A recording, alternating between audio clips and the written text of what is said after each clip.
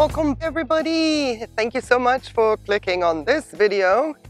It is one of little bit of highs and lows, a test of patience, and yeah, who's going to win the fight? My inability to save these orchids or their resilience and willingness to survive. So, one we haven't seen for a long time. This is my Doriatheanopsis purple gem, Aida, and she went downhill in 2020, early summer, because of scale. I honestly thought it was stem rot. It had the similar signs of stem rot, but I wasn't spraying around the base, so I was very confused until I thought, right, it's time to go in, let's check her out.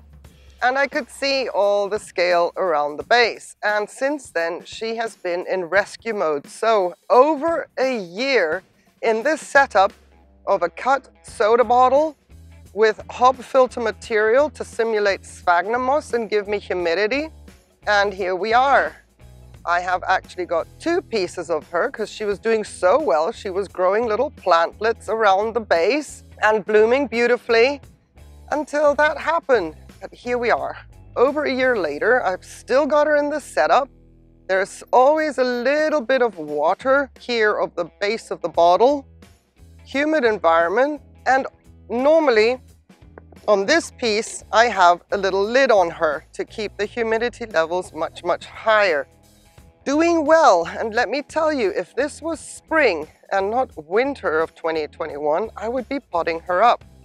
This is not the time. In my experience with my environment, yeah, that would guarantee her demise to a T. So for the next 6 to 7 months, I will be still having her in this setup. Oh, but I'm glad I still have her to deal with. And she's looking so much better. Let's look at piece number 2. And as I move her away, we've got quite a lot of ground to cover, so I'm going to not try and make this too long. But again, thank you for being here, and if you choose to stay to the end, thank you for your time in advance. Here, same thing. This was the little plantlet that came out of the side of her, and I've got roots growing as well. Gosh, it's taken forever, and I don't want to take her out, so I hope you can see beyond the reflection. But this is the little plantlet that has kind of doubled in size since it went into this setup. There's hope. There's hope for my Doriatheanopsis purple gem Aida. Okay, so on to the next ones. This was a beautiful Xyllemnia midas. Beautiful big orchid. Had her in a basket with lava rock, and she bloomed beautifully. She did really well until one day as well. I wasn't happy with what I was seeing, so I took her apart and she fell into 2 pieces. Suddenly, her vigor was gone. Everything that she was doing was lost. And here are the 2 pieces since summer of 2020.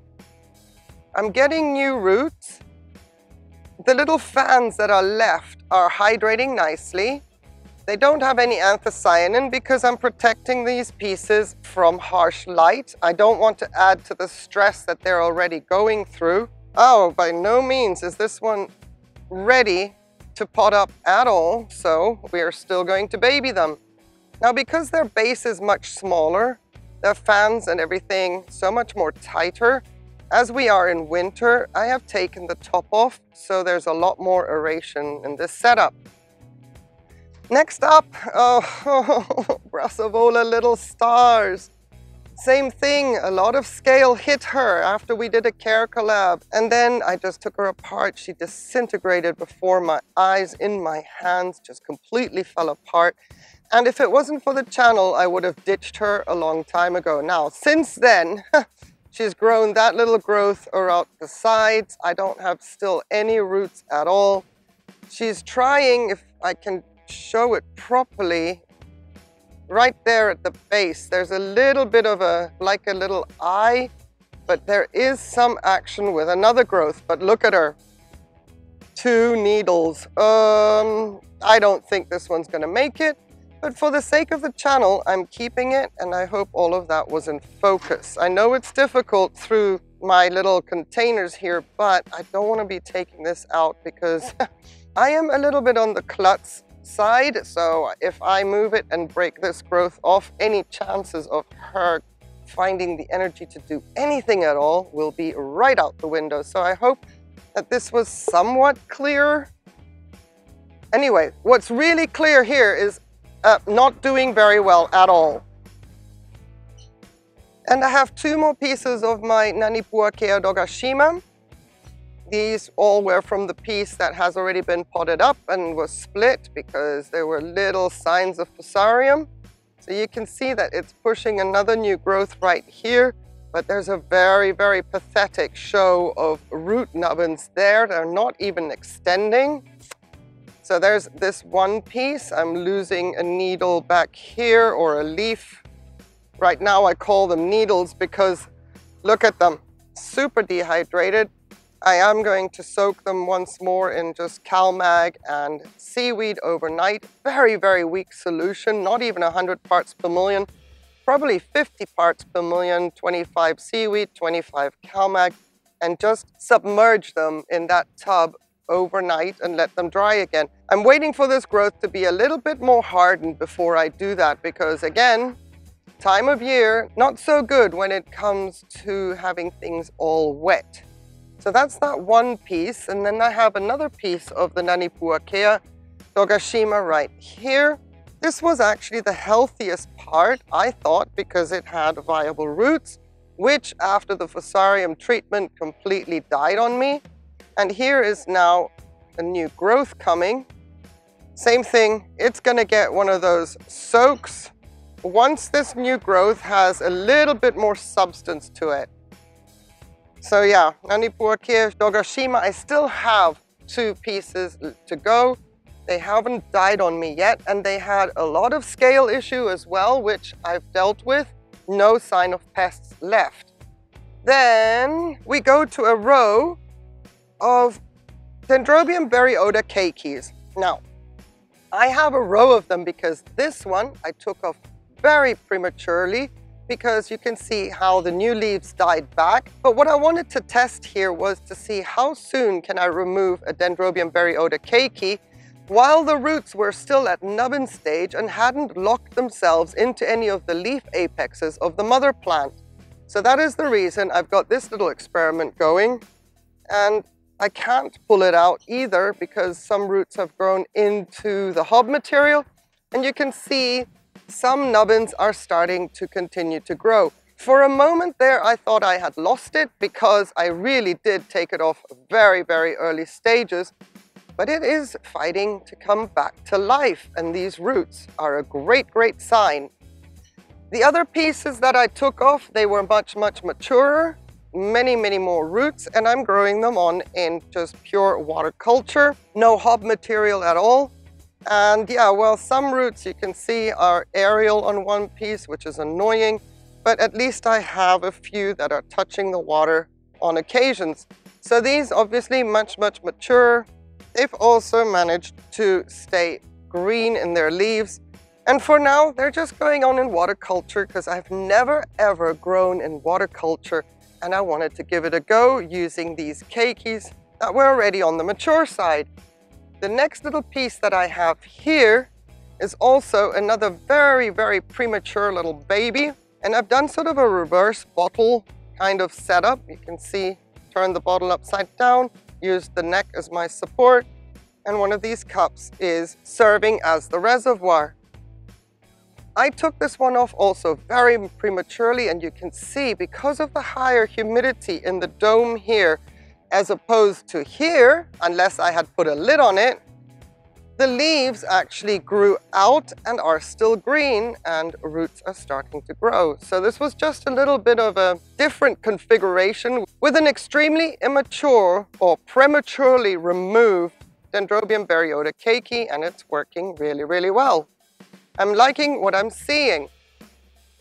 And finally, for this little I Still See You series, haha, this is my Catlianthe White Bridal Snow White, also with a dome on it. And this was the back piece I propagated off the mother plant because I wanted to test and see if something would happen despite there not being any roots. And look at that little eye down there swelling. That piece over there is the rhizome where I cut the front part of the orchid off, and we've got an eye coming against all odds because there were no eyes at all on this piece. Here we are. Let's see if this has enough strength. I shouldn't see why it shouldn't have enough strength. It's just the time of year that makes me a little bit doubtful.